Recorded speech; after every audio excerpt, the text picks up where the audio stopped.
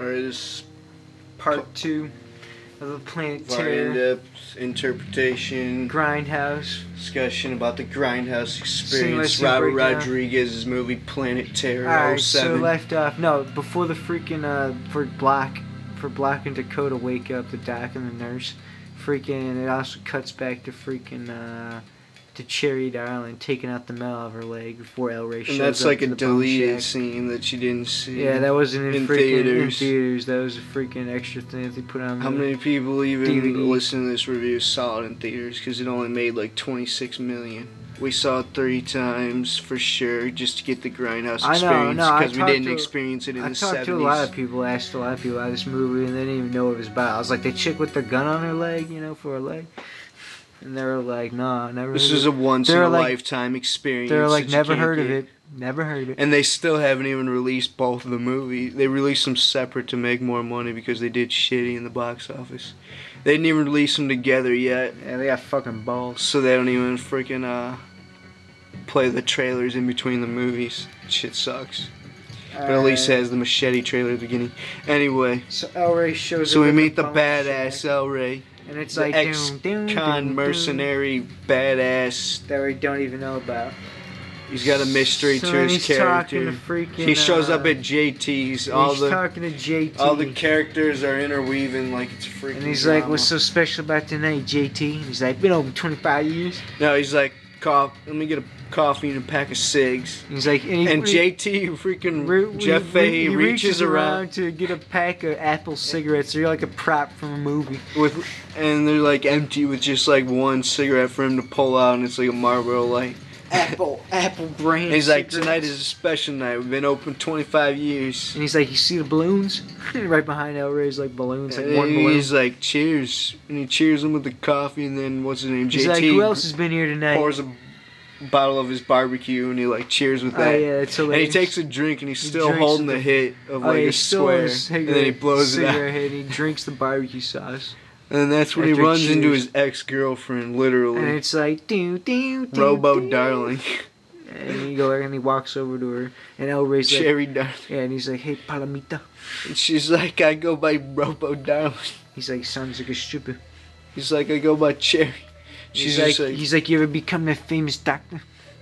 oh, no, I never fucking did. And he's just No, like, and she's just he's like, "You always be she's like- Palomita to me. he's just like, I'm trying to be a comedian now, and he's just like, You're not funny." He's just like, no, that sucks. And she's like, "I've been trying to tell And he everyone." takes He's it, like, and he's just like, really? he's like, That "No." sucks. He's like, "You really do suck." Yeah, you could do a good impression of that, of course. Wow. Alright, so then they're done talking, he's paying, he's like, "You always be Palomita to me." And then he's leaving, and then freaking he's paying to TJ, and then she's like, "I need a ride." And he's like, "I'll give you a ride." He's like, it's freaking our destiny. He's like, "It's I'll give you a he's ride like, it's in in the this script. I'll give you a ride." It's our fucking character's destiny. So then her and El Rey are riding true along. love. No, it cuts to Fergie. It cuts to breaking down. it cuts to the hospital. We get to Oh, cuts to Doc the Black blocks, and the freaking couple that's showing up clashing. at the hospital, and they go their opposite ways, and they go, and she's like, "See you later," and he's like, "Don't you mean I love you?" Or something retarded. I don't know.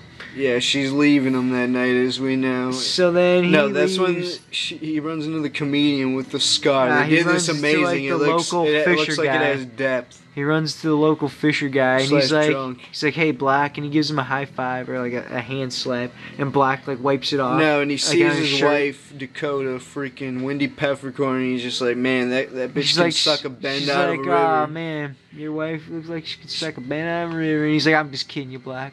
He's just like, anyway, I like, "Take a got look a at this hooker shit." bite. No, he's like, "Take a look at this shit." He's like, "What happened?" And he's like, "I got bit." And he's like, "Bit by what?" And he's like, "If I told you, you probably wouldn't believe me, man." So then Black, and he's like, "You got some Bactine or something?" That's It's like when the they next cut scene. they cut to him in his hospital room, and he's checking him out for further analysis. He's like, "Oh hell, man, can I get a tetanus shot or something?" And then Robert Rodriguez decided to put his fat doctor who tells him who is about his- these venereal diseases Nah, for fun. They it's crack his- jokes together about venereal diseases. It's Robert Rodriguez's real doctor. and he's just like, real oh, life. check this shit out. Chronic herpetic lesions. He's He's like, just yeah. like, I had this guy from Iraqi, these eyeballs, they're completely milked over gas. by mustard gas. He's like, yeah, chronic lesions. He pissed out of his penis out of all these holes. He was like, fuck that. I've never been in Iraq, man. And he's like, how they treat it, and like amputate, they like chop like their hand simultaneously. And he's like, good for you. The shit they spread around Iraq, you wouldn't believe. He's like, well, I was never in Iraq. And then they cut to his tongue shot with the disease spreading. And he's like, whoa. And he's just like, oh, all abscess must be drained. Period.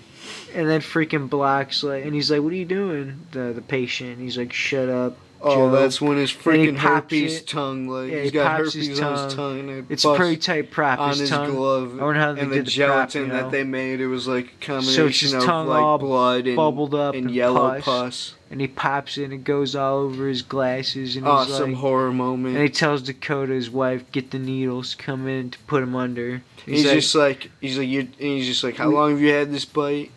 And that's when they talk about. He's just like, I just got it today, man. He's just like, well, that's not possible. He's like, looks like what I'm seeing here looks like gangrene and orthodontal red and blah blah. Over the course of 14 days. The fat cop's like, at least 14 days. No, the fat doctor. He's just like, that's not even possible. Yeah, what's at least 14 days. What's today? And he's just like, Wednesday. The 14th. No, the 15th. April. Of April. And he's just like, Josh oh hell, Brolin man. Voice. Now he's like, oh hell, can I just get a tetanus shot or something? He's just like, all right, we gotta lose the arm, Joe, and that's when they do the splice on the film. Like, he's like, who's on my arm? And they do the cut. He's like, who's on my arm? It gets more grittier when they talk about deeper and grittier. then they call in Dakota. Let's skip this gore and shit. She gives him the shots. He goes under. Freaking, and then he like drops spit when he falls back, and the fat doctor is just like, they all act differently. They all respond differently. Anyway, so then it cuts from there to freaking the cops. It cuts to Fergie's death. No, it cuts to Fergie's death. Go on. And what happens there is her radiator, her heated radiator overheats. And before her car completely shuts down, they give a shout out to Jungle Julia shout out on the radio. Who gets killed? 70s. One of the bitch that worked at the radio in Death Proof, the second movie that played. Which is pretty tight. How they combine it. Except for this movie played first in theaters though. Wow. So you didn't know about it the first time you saw it. Alright, so then it cuts. So this happened after those events. Freaking starting to walk with a flashlight, and it's like the green toxic gas and like fog. Yeah, all around the highway. It's pretty tightly shot. Awesome shot. All dark, and then the sickos this when she gets eaten by the sicko, and one of them is played by Quentin Tarantino and then himself. it cuts right from Oh, that's funny. And then it cuts freaking right to That's what they show in special features. And then it cuts to Script Convenience, El Rey and Cherry driving on the highway. While the sickos are taking Fergie's body off the road, and they're like, "Oh, it's people taking off roadkill." And she's like, "People eat roadkill." She's acting like a total LA bimbo. He's like, out here, if you blink, she's or like, if no you way. swerve, or if you even... If you blink, you will get fucked. He's like, you will get real hard if you blink or swerve. And she's like, you just pick them off. And then that's when they do the stunt car like accident where he swerves. And it's like a total he sees a fake grip spinning car. They're like strapped in perfectly, and she's like, whoa, whoa. It's just the camera revolving. They're completely. Anyway, so then she's like, I thought you shouldn't swerve, and he's like, there wasn't. That's when the sickos. Yeah, and then they take her out. Yeah, it's like he's freaking. He's like, it was a fucking sicko, bitch. It's his prop hand with all the orange. And the zombie sickos pull her out real quick, and freaking. El Rey whips out his freaking. This is when she loses her leg. This is why she loses her leg and gets the freaking machine gun because. Yeah, but she doesn't get a machine gun way later. Yeah, we know. That's what I'm saying. El Rey whips out his freaking like tight gun. Script convenience for Robert Rodriguez to put a machine gun follows on him with the leg. Green scope, shoots him in the woods. He thought of that blown. The sickos run off. It's tight prop. They're all dressed in. That's how they come up with their ideas. Quentin Tarantino, Eli Roth, and Robert Rodriguez. They all get together, watch Evil Dead. They all get together and bake and come up with ideas. All right, so freaking and trade acid. Wow. And bubblegum cards, and then freaking so El Rey, all right, so El Rey cuts shoots to the it goes to Ziggy. Him, yeah, it goes to she's got no leg. Cuts to the hospital. The film's wrecked up, and it goes to Ziggy sketch out mode because her leg's all fucked up. Cut out the blood and shit, and to homage to old film. So it cuts to the hospital, and he's just like and he's rolling her in with Black. He's like, "Don't let her die on me, Black." And then there's an Eric Vierthaler cracking wise jokes, working the late shift, like reeling them in. and he's just like, no, and El Rey's like, 3 sickos attacked her. I never miss. He's like, they took the leg with her. I gotta go get that leg, Doc. Don't lose it, Doc. Black. Don't let her die, me Black.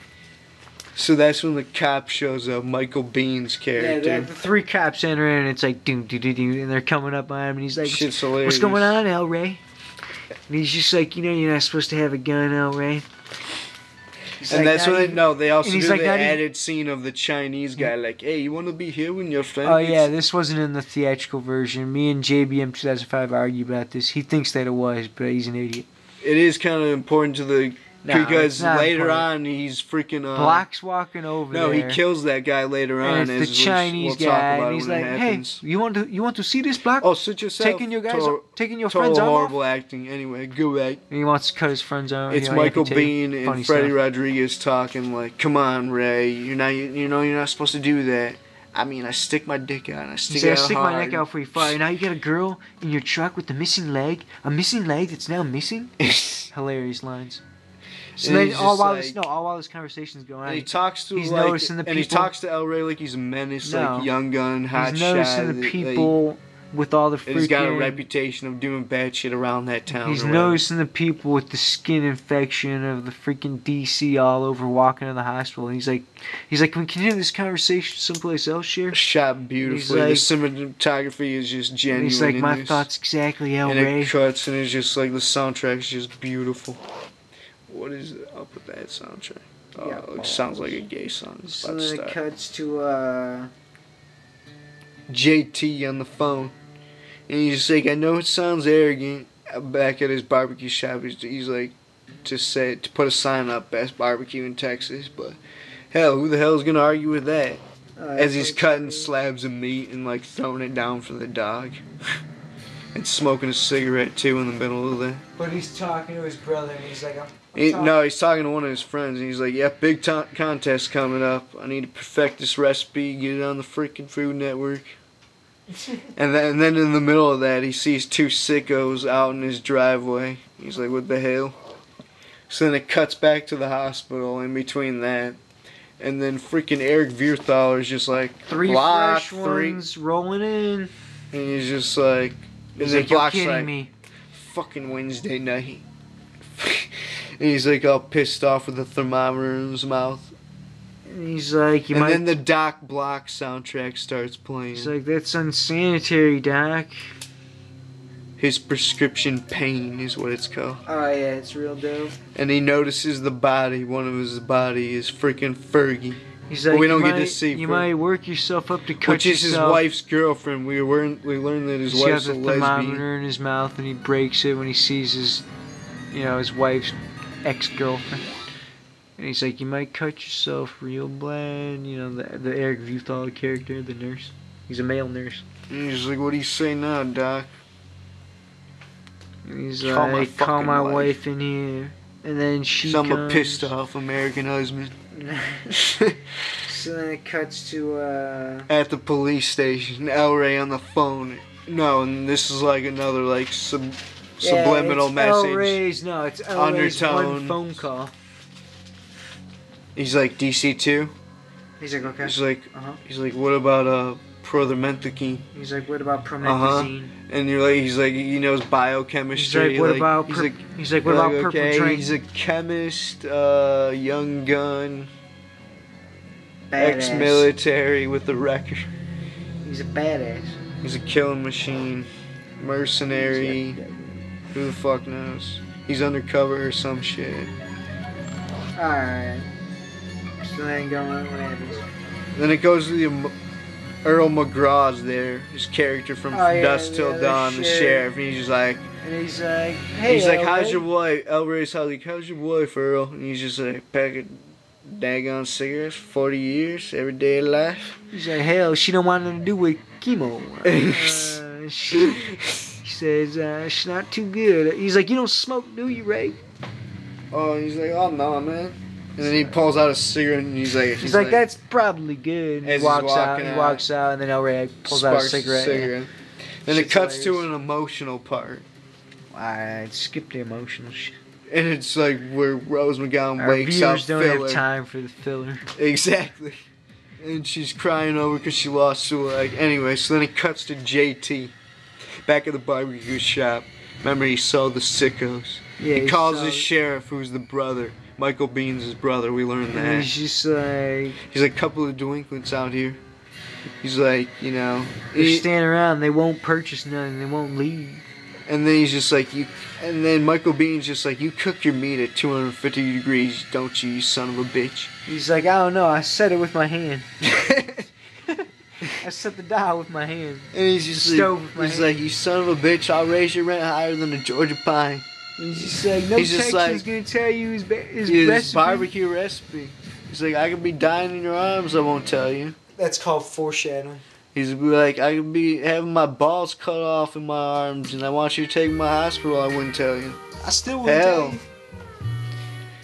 You can cut Nate Downey's balls off, I still won't tell you. So then it cuts back to the hospital. And this is when freaking we see Fergie's body, the no-brainer prop. Exactly. And Doc Block shows Dakota freaking that her wife. lesbian girlfriend. He's just like, what the fuck? This is when he flips out on here. These are also some more amazing. You guys stopped seeing each other, and let's sum this up. He pulls out her freaking phone. And she's like, yeah, I know. And he's like, you aren't now because she's fucking dead. And she's got freaking, and they both got the same phones. And he's looking at the messages that they equal up. They're two prop phones. They couldn't even get two different ones. They just used two of the same ones. And it's like, wow. It's confusing when you watch it. You're like, wow, when you see it for the first time. But it just goes through an amazing horror feel when he starts grabbing her Dakota's syringes and he starts grabbing her syringes that she put the guy under with earlier. Beautifully shot. They need to shoot a mad scientist movie this way. He stabs her in the hand with a great electro with the score. Needle, that like would hurt so bad you could feel it, man, while you're watching it. And it's the Block theme. And then in freaking slow-mo. Eric Buthaler comes up, the nurse behind him, and he's like, because he's about to stab him, the suspense is going on, where he's about to kill her. Alright, we're gonna go to freaking And then and then he's like, Block, and he's like, what? And then he puts her in the closet. All right, we'll finish this. We come back to part 3 of the in-depth horror discussion review of Planet Terror with JBM 2005. 2007.